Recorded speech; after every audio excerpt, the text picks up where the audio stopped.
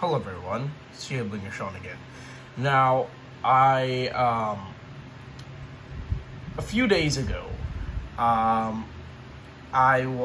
was doing the Ultra Commander review, and I stated that after the Ultra Commander review, I would go to Gigant V, also known, and then Justice V, also known as Twin Blade, and then the others from there, like Master V, Monster, the Troll/Beast, Arcbolt, Lightning, and Classic. Now here's the thing, I ordered them on a website where you can buy Tobots.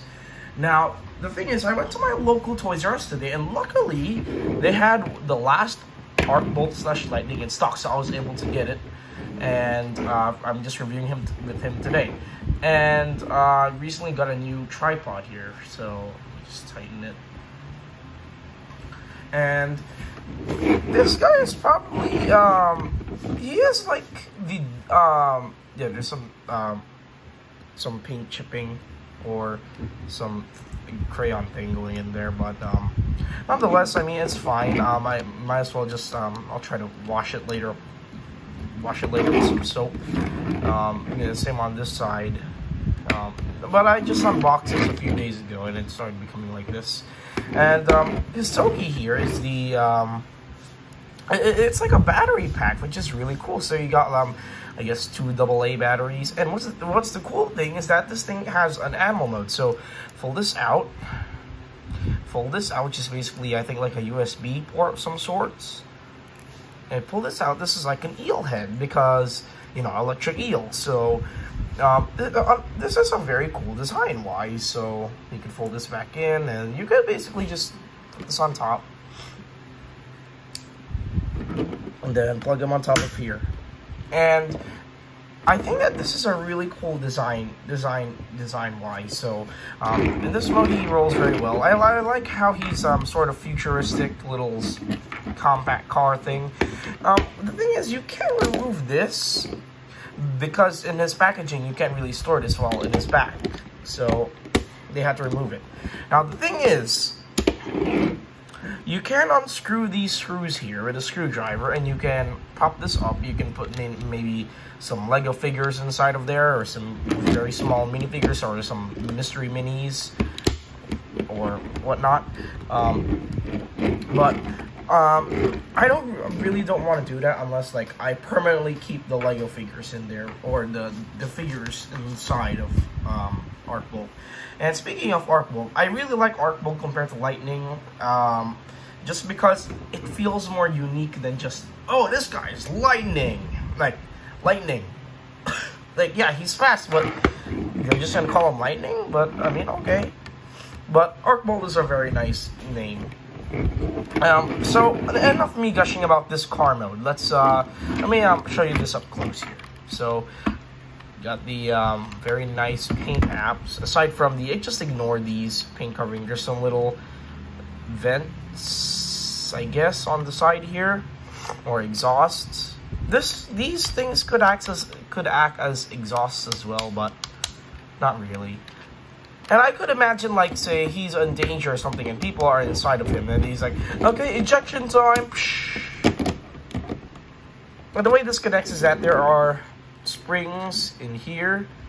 You can see the clear springs in the clear plastic, and then they connect into this little joint right here, this little runner joint, and you slide it back in. Oops, there we go. So let's get into the way this guy transforms. Now, the way he transforms really reminds me of one of the Goseiger figures. He was not released in the 9 Force line, and I'll tell you about when I get to his transformation. So, to start off with his transformation, let me raise up my camera a little bit. So, to start with his transformation, what we're going to do is we're just going to flip him upwards, and yeah, you can already see basically his head. Fold his arms out, and fold out his arms. I think it's one click, at least what I saw in the instructions, and then you have to fold his elbow out like this, and then fold it back, in. That's what I saw. And then this is a bit confusing because there we go. So do that.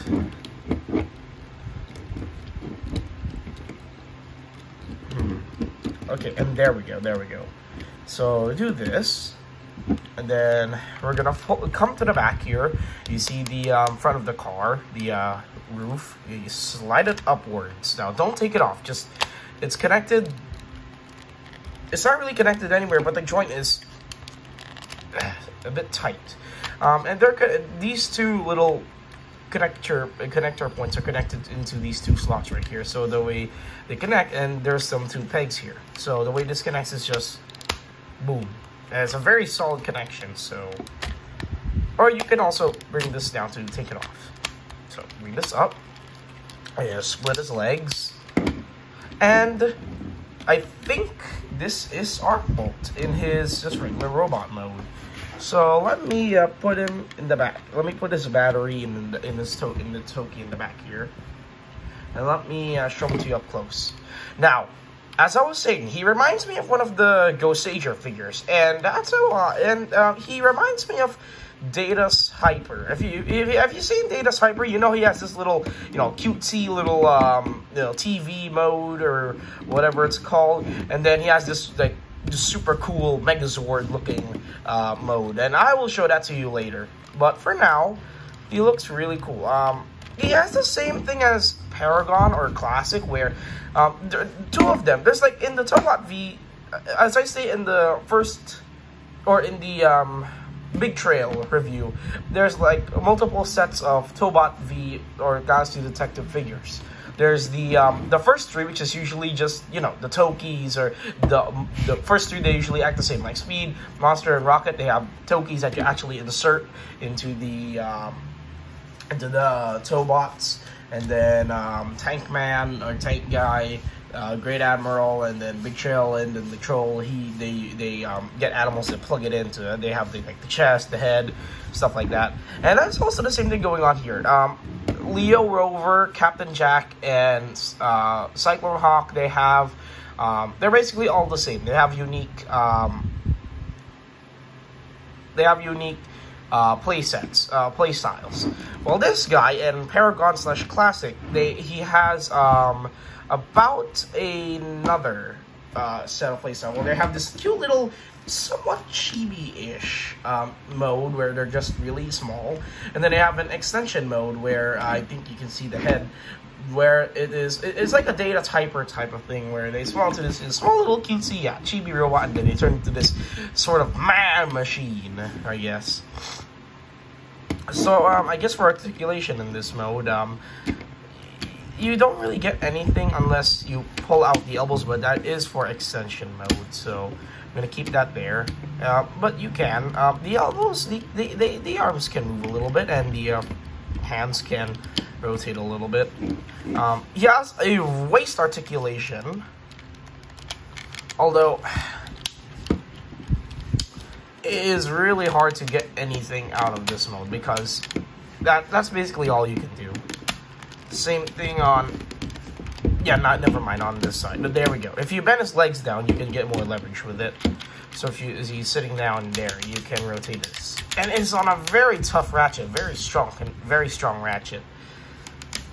And let me show you the details on his face. So he has these two little beatsy cutie eyes, and he has a nose, which I'll show you what this is later. He has this dashboard up here. There are his feet, and as I said, these would kind of be exhaust. And he does have feet articulation. His legs can go forward, not really back because of the backpack and this stuff, but they can go in and out. Only one click. They can rotate at the foot. You can leave it like this, but he's kind of looking up. So I prefer it like this. And you're gonna basically impose him sitting down, because these things are literally just helping him sit down. So he's sitting down. I'm sitting down. I'm lazy. So that's enough of me gushing about this mode. Let's get into the not hyper mode, the extension mode.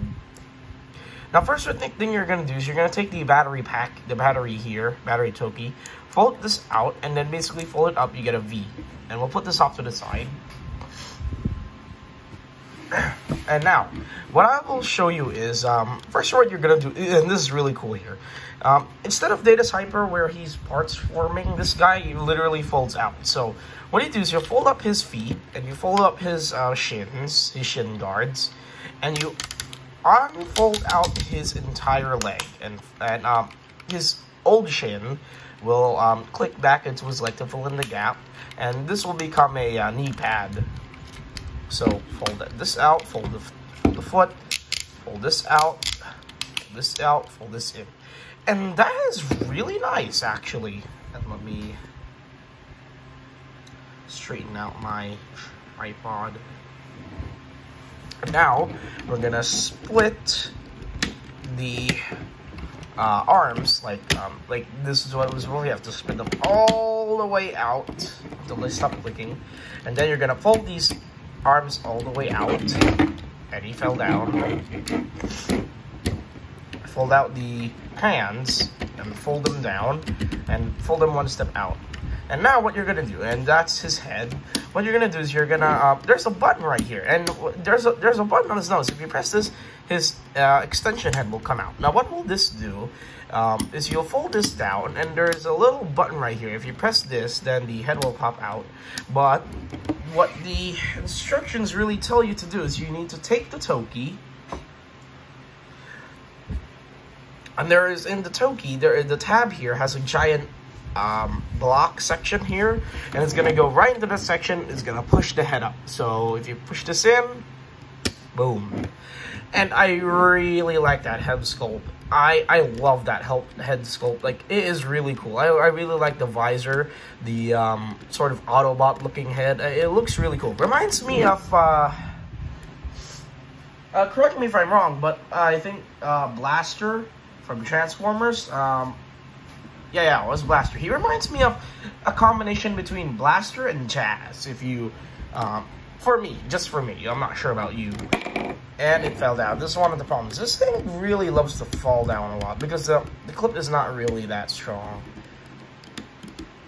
And so this is Arcbolt in his hyper mode. So he looks really nice. Like, I would say better than Classic or Paragon, in my opinion.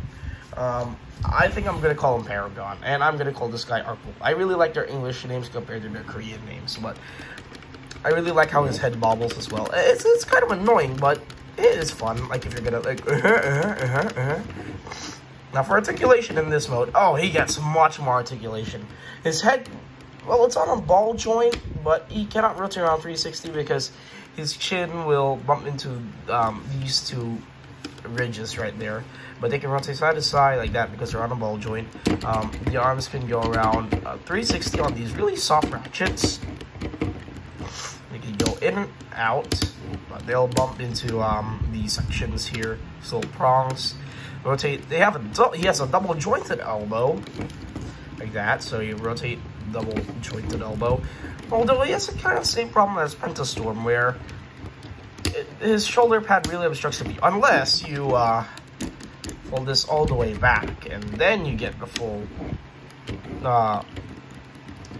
double jointed elbow. But I don't prefer to do that because I really like this design of the this type of design. And then he rotates at the wrist, like I showed you a while ago, so it can fold up like this. But that is a transformation joint. And he can rotate at the waist, this time extremely full.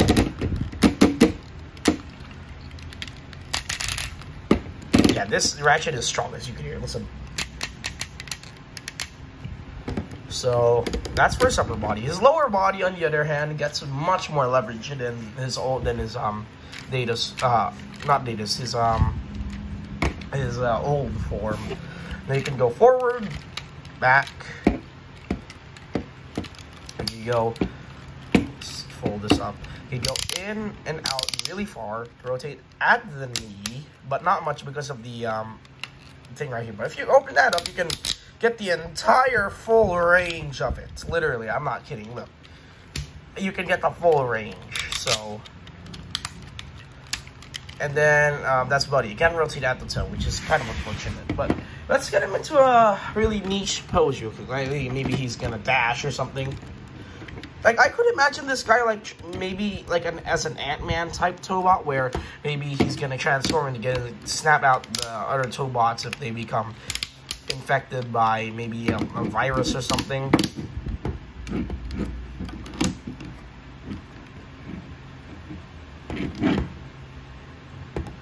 And let me fold this one out.